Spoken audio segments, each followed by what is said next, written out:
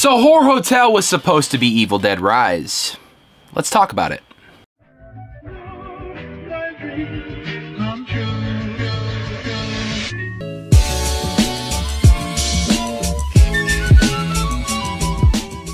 First and foremost, I have to say Evil Dead Rise was easily one of my favorite horror movies this year so far. I mean, I enjoyed this one. This was a lot of fun. There was so much going on, and they really brought that scary horror aspect to Evil Dead once again. This is another adaptation to the franchise, so there's lots to break down. We're going to talk first about the comparisons of Horror Hotel and Evil Dead Rise as to what we were supposed to get and what we got. Either way, I have to say Horror Hotel for me was one of my favorites, and if we would have gotten Evil Dead Rise, I guarantee it would have been great too from what we saw in Horror Hotel and how detailed it was. I think Evil Dead Rise would have been great as a maze.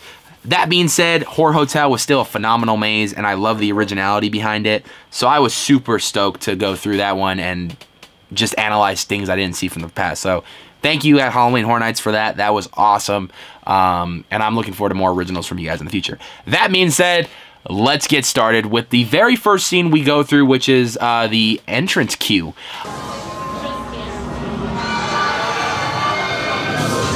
When we're walking through the line at the very end where the Don't Open Dead Inside door used to be, they actually replaced it with an elevator.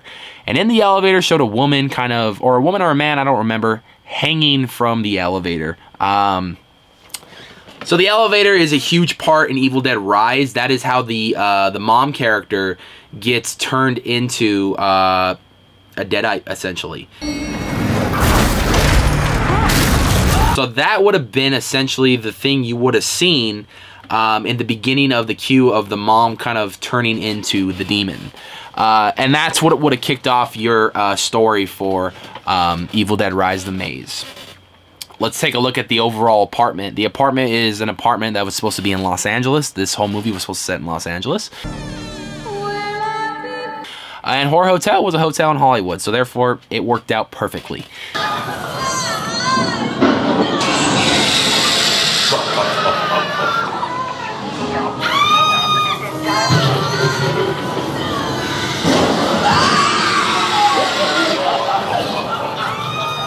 The bedrooms look very similar in both the house and in person. No matter how busy you ever got, you always found time for me.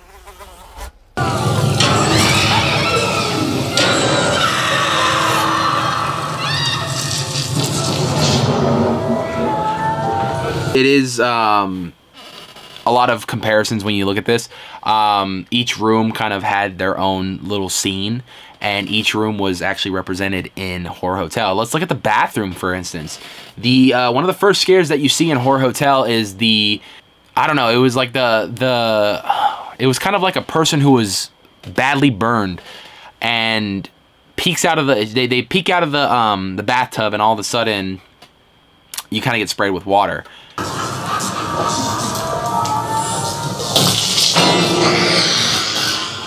This was, if you look at the trailer, if you watch the movie, Evil Dead Rise had a similar scene where the girl peeks out of the bathroom and looks very scary.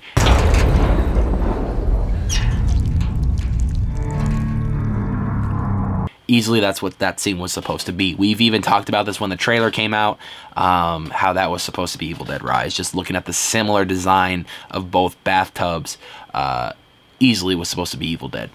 The overall front room of the apartment is very similar to a big scene in the movie as well. There's actually one scene where they're all in the front room of the apartment, and a lot of people are like possessed, running toward them, charging towards them.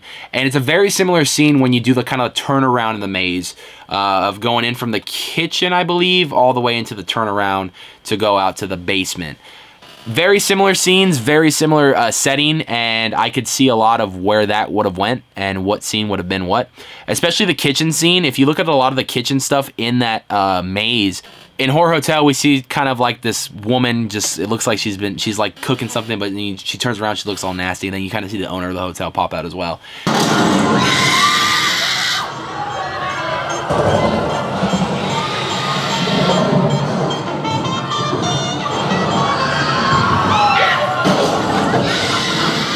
It would probably have been the scene of the boy that was fighting his sister inside of the kitchen.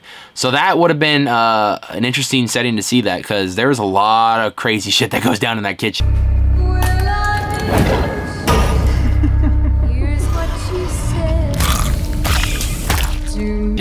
The hallways are also very similar to the film as well. If you look at the hallways in Horror Hotel, it's all the different apartment buildings and whatnot.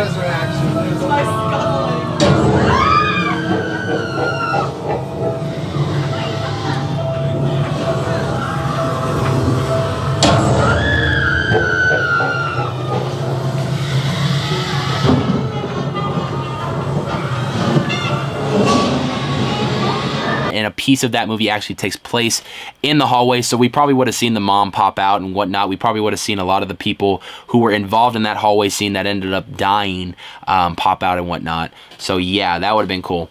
A hug and kiss from you won't fix. Open up now.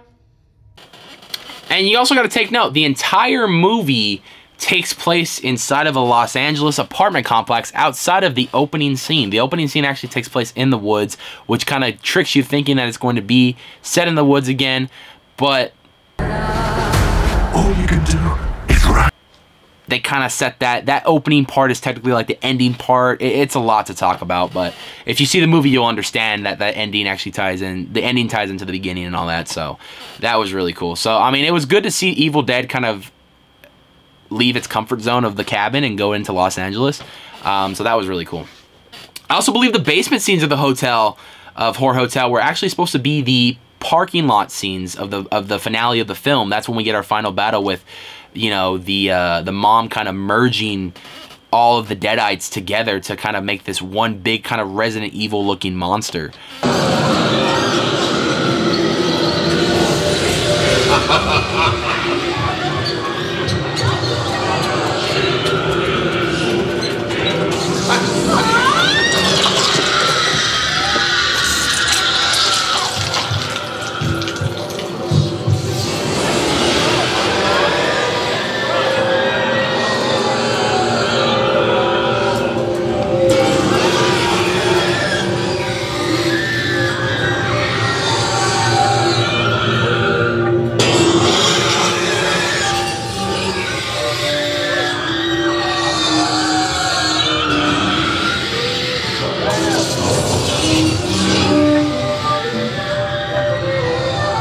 Which we get our final battle of inside of a parking garage. So I'm getting this out of here. I really do believe that basement scene could have easily been turned to an apartment, or I'm sorry, a parking garage scene. There's a lot that they could have done with that, and a lot that you could have seen, and a lot that could have been there. And seeing a lot of those aspects of the basement scene, you can easily kind of put other stuff in there and make it a parking garage scene. So that would have been really cool. It's really easy to see, once you watch Evil Dead Rise, it's really easy to see the comparisons between Horror Hotel and Evil Dead Rise. Now, the reason why it probably got scrapped from Halloween Horror Nights was probably because of the date. I think for once that it had nothing to do with Warner Brothers. I really think that this had a lot to do with the release date of the film. Now, from what I've read, Sam Raimi and Bruce Campbell, who are the executive producers of this film, really fought the studio to make this a theatrical release. Originally, this was going to be an HBO Max release, but they really fought the studio to make it a theatrical release. And ironically, it worked in their favor because this movie now is a box office success. Usually, I know when something kind of gets leaked in the Horror Nights community, as far as a maze or a property goes, usually Warner Brothers scraps it. Especially if it is a Warner Brothers property. There's been a lot of, you know, we've had some mazes and properties show up at the event, but they're, for the most part, when we're speculating one thing, it ends up getting removed from speculations. And then when you go through the maze, you can be like, yeah, this was supposed to be that. We were supposed to have Beetlejuice in 2021. We were supposed to have The Conjuring in 2019, I believe. And we never got them. So, no, I believe 2018 when they did the Titans of Terror. Maybe 2017.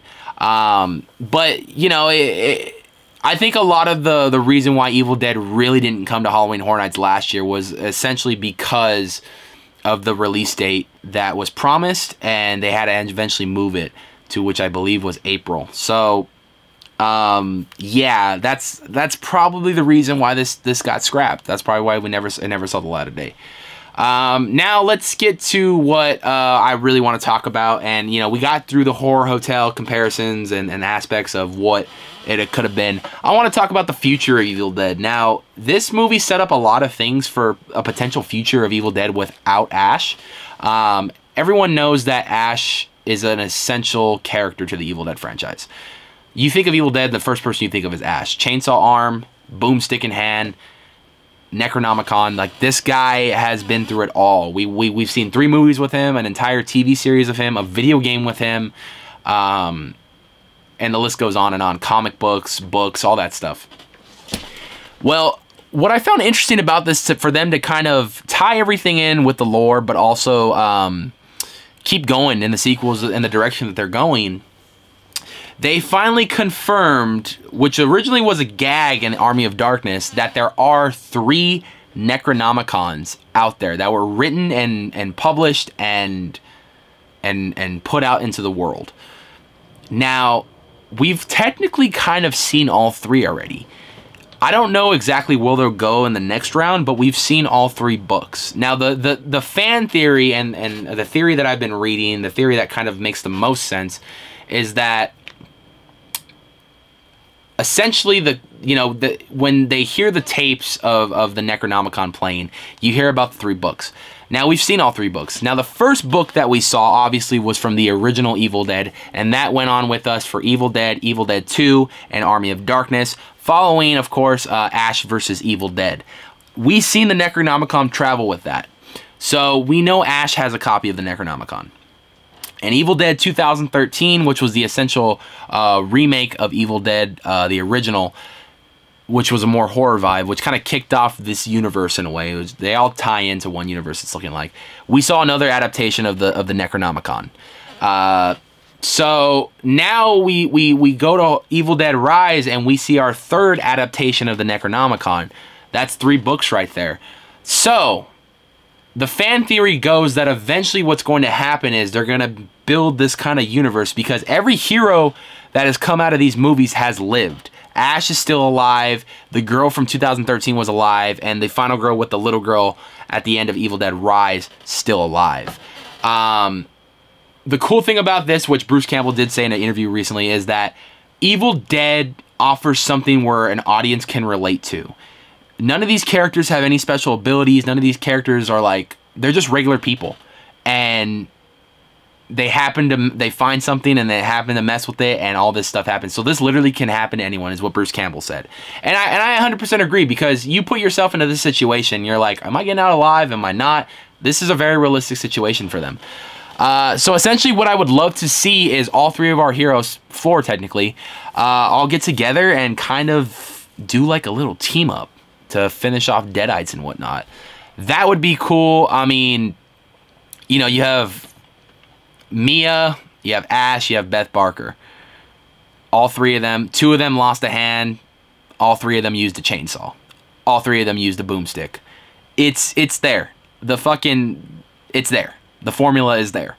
I'm excited to see what is next in the franchise. I know Sam Raimi and Bruce Campbell have kind of essentially written what they call a Bible of the future of the Evil Dead franchise, of where they would love to see the story go. However, they did say that as long as the aspects of where they want the story to go are there, they are awesome, and they are cool of letting the directors and the writers have the freedom to create an Evil Dead movie that they want to see and that they want to make. So I'm excited to see where the future goes. I'm excited to see more Evil Dead in the future. But what do you guys think? Was there a lot of comparisons to Horror Hotel and Evil Dead? What do you guys think of Evil Dead Rise as a film? Are you guys excited for the future of Evil Dead? What do you guys think about the 3 Necronomicons that are now established and that are now canon in this universe? And what do you think of the fan theory of maybe all 3 of these survivors coming together, forming this kind of team to face off all the Deadites and maybe destroy all the Necronomicons? Leave your thoughts and comments right down below. I'm your host, Anthony, and I will see you guys next week for another video.